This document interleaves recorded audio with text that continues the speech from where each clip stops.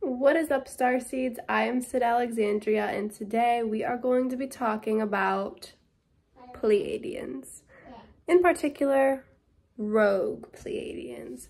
So I am filming this on August 8th, the peak of the Lion's Gate portal. In case you guys didn't know, every year on August 8th, that is the peak of this energy, okay? All of like the end of July, beginning of August is a really great time for us to connect with our star family, our galactic heritage, extraterrestrials, interdimensional beings, all of this. So it's just kind of suiting, very fitting that we're talking about Pleiadians today. However, Pleiadians aren't something that we're aligned to right now. On August 8th, this is when Earth, our sun, the Sirian star system, and Orion's belt are all aligned, but I'm feeling called to talk about Pleiadians. However, there is a bit of an Orion connection to this story. So here we go. The Pleiades were all about love and light, and time is not really linear, but this is how our human brains understand it currently. So that's why I'm speaking in a way that this was in the past, because to us it kind of was. So the Pleiadians were all about love and light, but they got too wrapped up into it. And you're probably thinking, well, love and light, isn't that a good thing?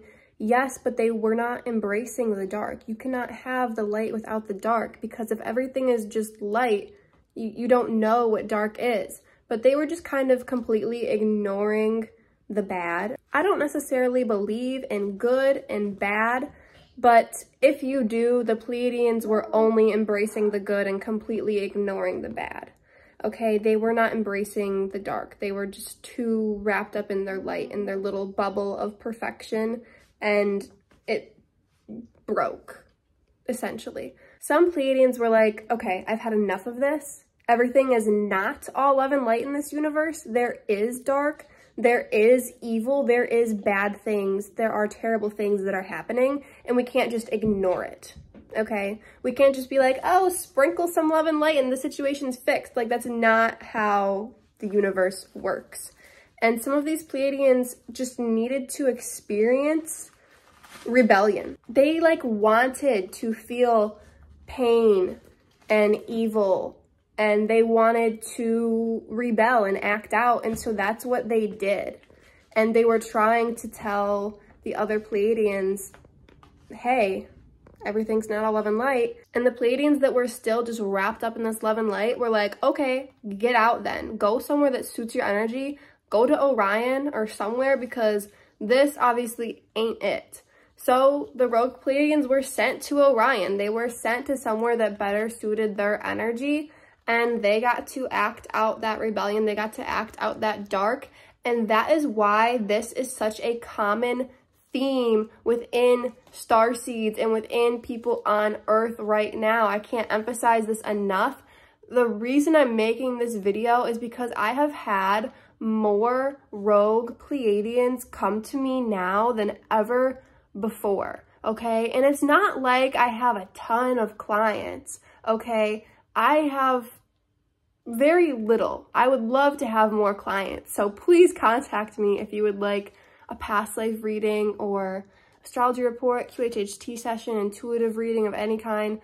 Email me. My email is sydalexandriaegypt@gmail.com. But even just on the street, I've seen so many rogue Pleiadians lately, and a lot of these rogue Pleiadians already have the trauma signature from the destruction of Lyra, because some of the planets in Lyra were destroyed by a group of the draconian reptilians, right? So we have these Pleiadians who are descendants of Lyra, who have had their Lyran planets destroyed by reptilians, keep in mind.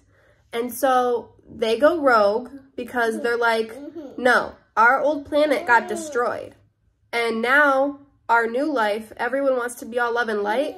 No, we have this trauma from Lyra. We have planets that have been destroyed by negative beings, okay? By lower vibrational beings. And now we're just pretending like everything's okay. Like, no, they're sick of it.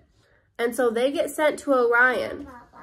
Mind you, there's reptilians in Orion. There's lower vibrational beings in Orion. The Orion Wars have already kicked off, and now these rogue Pleiadians are amping it up because they're coming in with this energy of pissed offness, really. They're like, we're ready to be rogue. We're ready to like just switch to the dark side because we can't take this extensive light anymore.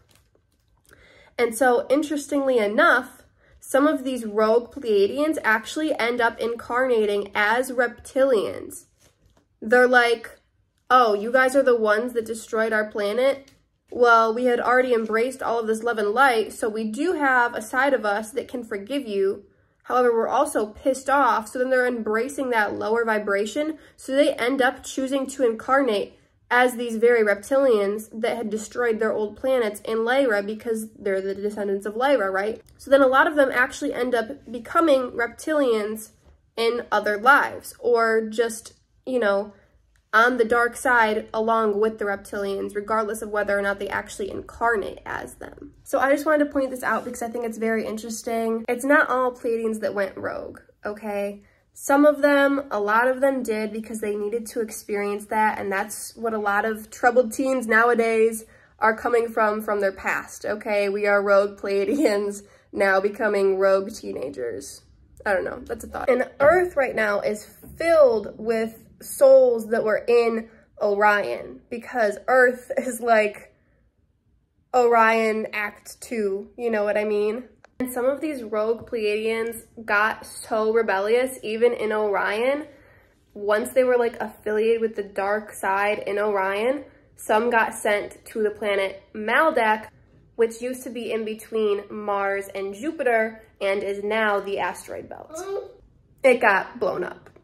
The Pleiades in general, they had so many planets. Everyone calls them the Seven Sisters, but there's so many more than 7 stars. And around those more than 7 stars, there's, you know, I can't even think of how many freaking planets that must be. So they were very into all of the different types of arts, okay? Like painting, creating art with their hands, music, oh my gosh, so musical. Pleiadians love animals and plants and insects. And of course, technology and spirituality, okay? Healing modalities, philosophy, all of this amazing stuff. You know, Pleiadians are great.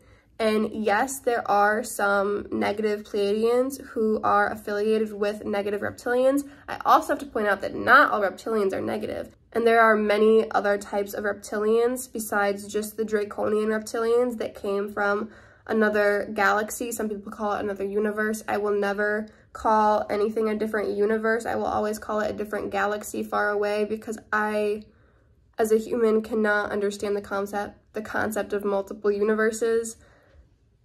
If you can, great, but I would just call it a different galaxy because galaxies are big enough.